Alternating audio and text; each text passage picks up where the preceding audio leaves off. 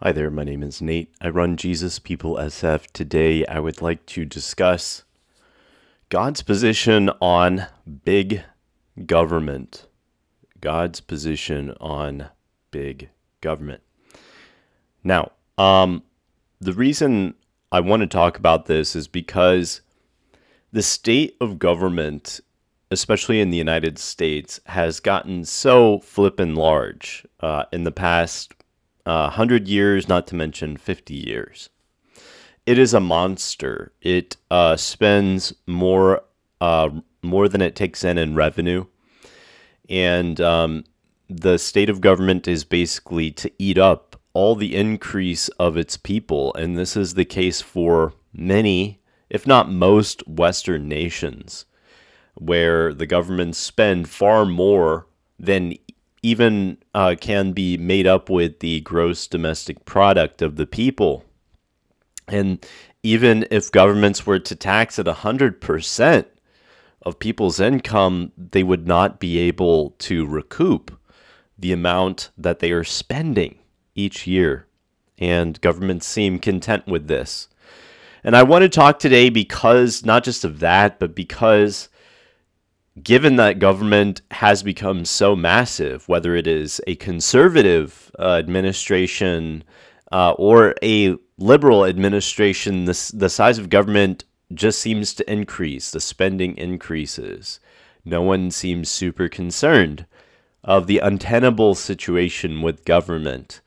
What is God's position on big government? And it's actually not silence and it's not neutrality.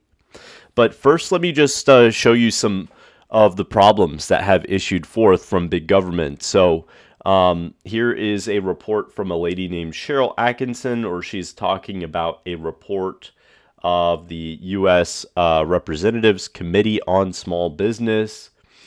And there was State Department funded censorship for free speech. Here's another one. I'm sure you've heard of this one.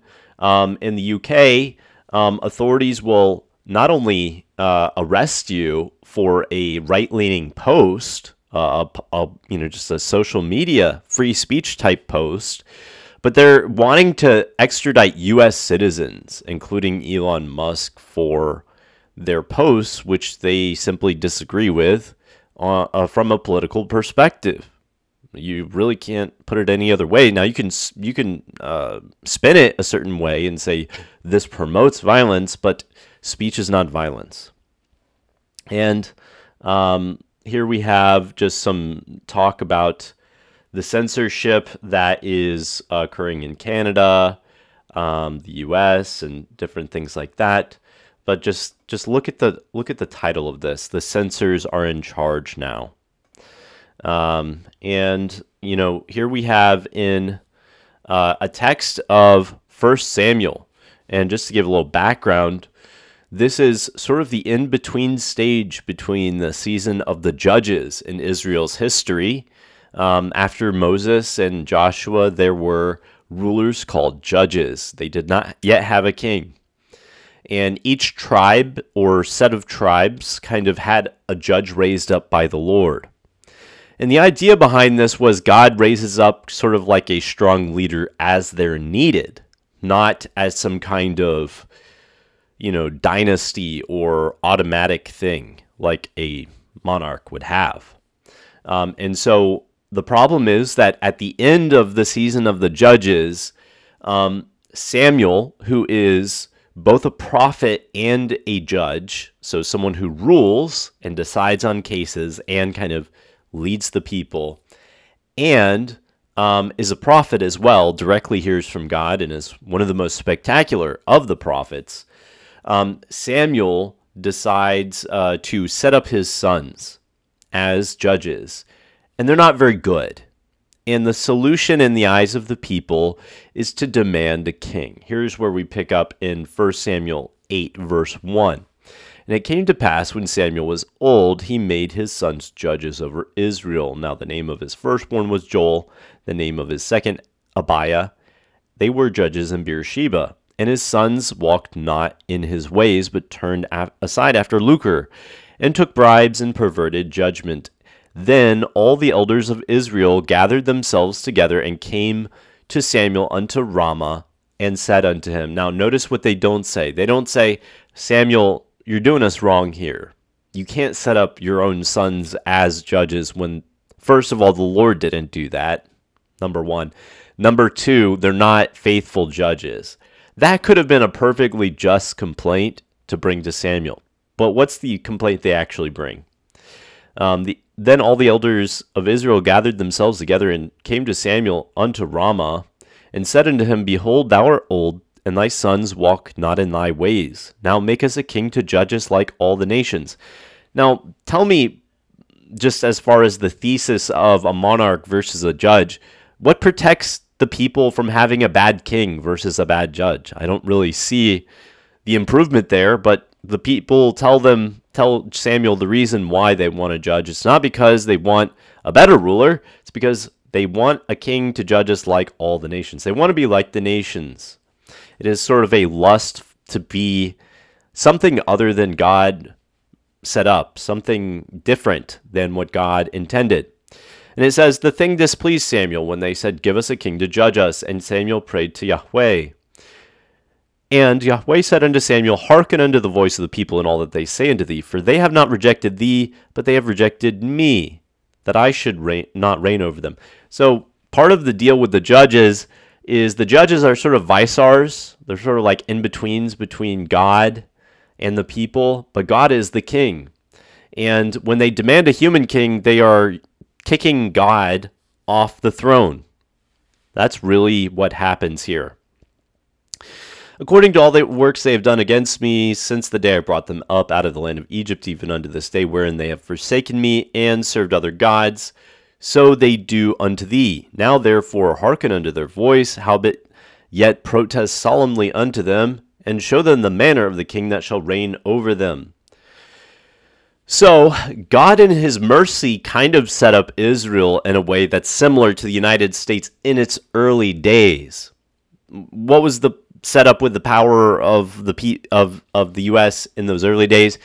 It was states' power. It was the power of individual states to enact most of the laws and decrees of the country. Another way of saying this is, instead of majority rule as in a pure democracy, it was sort of divided up into little regional sections, so that it would be a regional power deciding regional concerns, which I think is superior. And that's exactly how God had it set up, with the tribes each judging their own situation. The judges were not over all of Israel, with maybe the exception of Samuel alone. It was regional judges over different sections of Israel as the need arose. And so as the people are demanding this, God wants them to know the cost of big government. And he makes it very plain and simple, which is utterly applicable to our own day. And if your position when it comes to government is one where, why isn't the government doing more? Believe me, you have the utterly wrong mentality. The more government you have, even to oversee bad stuff, eventually that power is going to be abused. They will never return that power to you. They will misuse the power at some point, and that power will continuously increase like a hungry animal that gets fatter and bigger and harder to control.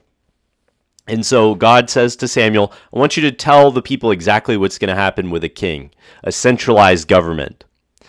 And Samuel told all the words of Yahweh unto the people that asked of him a king, and he said, This will be the manner of the king that shall reign over you. Now I've highlighted a particular phrase. Take notice of what phrase I've highlighted here. He will take your sons and appoint them for himself, for his chariots, and to be his horsemen, and some shall run before his chariots. And he will appoint captains over thousands, captains over 50s. He will set them to ear his ground, to reap his harvest, and to make his instruments of war and instruments of, by the way, who's the center right here? His chariots, his instruments of war, his ground, his harvest. And he will take your daughters to be confectionaries, or, basically like bakers of sweets and stuff, to be confectioners and to be cooks and to be bakers. And he will take your fields and your vineyards and your olive yards and even the best of them and give them to his servants. And he will take the tenth of your seed and of your vineyards and give to his officers and his servants. Notice the language here. It's not the people. It doesn't belong to the people. It belongs to the king. And it's all about him at this point. And he will take your manservants and maidservants and your goodliest young men and your donkeys and put them to work. And he will take the tenth of your sheep, and you shall be his servants. Do you hear that? You shall be his servants. He doesn't serve you, you serve him. And you shall cry out in that day because of your king, which you have chosen, or which ye shall have chosen you, and Yahweh will not hear you in that day. Nevertheless, the people refused to obey the voice of Samuel, and they said, Nay, we will have a king over us, that we may be like all the nations, and that our king may judge us and go out before us and fight our battles. And Samuel heard the words of the people, and he rehearsed them in the ears of Yahweh. And Yahweh said unto Samuel, Hearken unto their voice, and make them a king. And Samuel said unto the men of Israel, Go ye, every man unto his city. You know, sometimes when we demand our way from God, he says no. Sometimes, an even scarier time, he says yes, but it's not a mercy. It's not like a, yes, there, this will be wonderful sort of thing. As God points out, just look at the language he uses over and over again. He will take. He will take, he will take, he will take, he will take. You shall cry out. And the emphasis there of what the king is doing for himself, basically.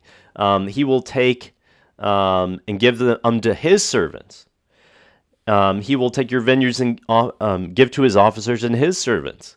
He will take your men servants and your maid servants and your goodliest young men and your donkeys and put them to his work. You see the emphasis? In a big centralized government, it serves itself. It does not serve you. Now do you see why the founders of the United States were so concerned to make sure that the power of the centralized government was weak? When the United States was set up, it had no standing army aside from, the Revolutionary War. But after that, they did not have a standing army. When the revolution was won, they let everything go back to the militia system until the next war of 1812. When the United States was created, there was no income tax. There was not this massive bureaucracy. Now, was there more poverty? Like if you fell into poverty, are you going on food stamps? No. Hopefully your neighbors are kind, right? And in that season, graciously, usually it is the case. Your neighbors were kind. But it's actually an ideal thing because it's like the system the Lord set up. He says, if you don't work, you don't eat. As a general principle, not as an utter law. If you can't work, if you're disabled, if you are a quadriplegic, the Lord does not expect you to work in order to eat. He doesn't expect the mentally handicapped to the point where they can't do anything. He doesn't expect them to work to eat. He doesn't expect children to necessarily work to eat, with exception of maybe chores, right? He obviously wants them to be diligent people. But he doesn't expect certain classes of disabled and super young people to have to work to eat. But for the average able-bodied adult, in order to eat, you should do some able-bodied work. And that's a good principle. Even the proverb says that laborer's stomach drives him on with his labor. That's a good thing. That's a good thing. But when the safety net of our government is so massive that it consumes the increase of the people, not that I'm necessarily against all safety nets, but when it eats up the totality of the increase of the workers of the people, that is not a good system. And it's a sign of something that has an inevitable end, right? The safety net grows and blossoms, the government grows and blossoms, the army becomes larger and more massive. We have something that Eisenhower called a military industry. We have an whole industry, yet the founders would never have endorsed a continuous, massive standing army, right? In today's system, what you have is I'm not trying to portray this as the Book of Revelation's concept of this, but the government is like a beast. And many governments are like this. They are just animals that have horrendous appetites and consume everything in sight. And they do not care about the things that are in their way, their prey, right? They're not out there for the things that are in front of them. They're there for their own appetite.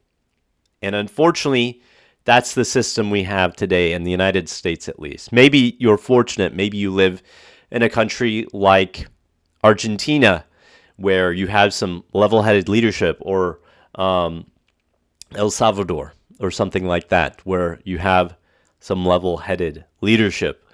But in our own country, we have a financial sector run by bankers, and the Federal Reserve is run by bankers, and the government is run by private interest, globalists, and different powerful people that do not care about you. They are the people that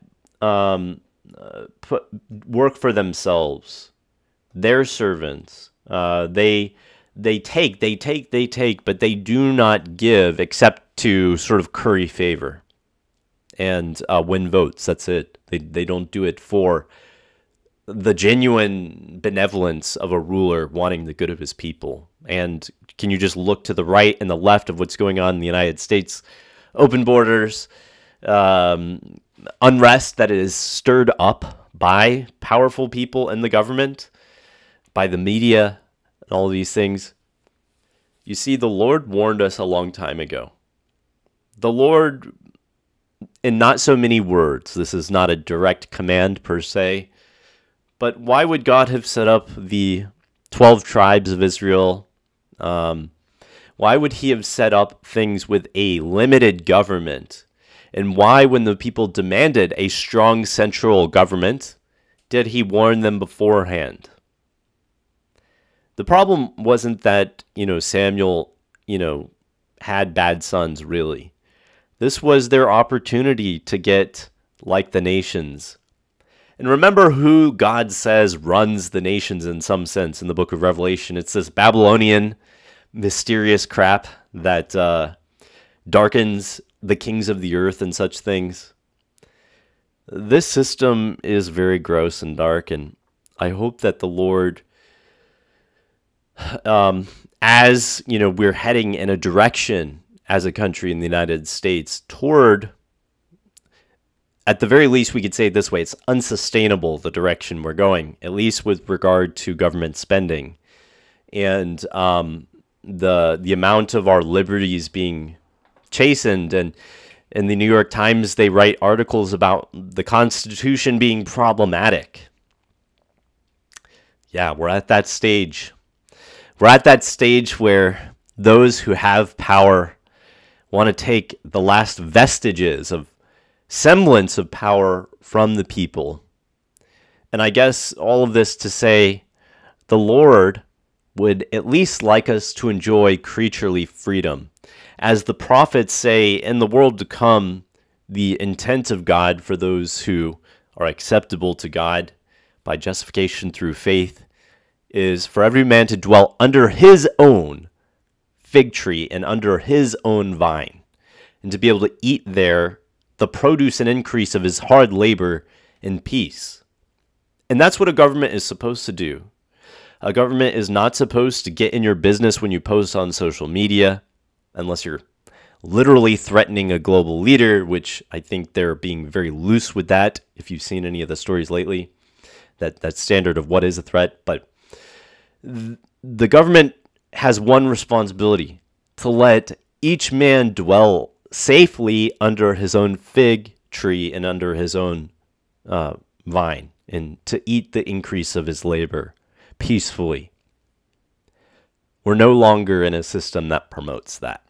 And the Lord long ago told us that that was not a good way to live. I don't know where you stand on the right or the left or what have you, but I'm somewhat apolitical in terms of where the lines are usually drawn politically. But I do believe that a limited government is good for people in general. And the limitation on government is for the protection of the people and the longevity of their government and their system that they dwell in.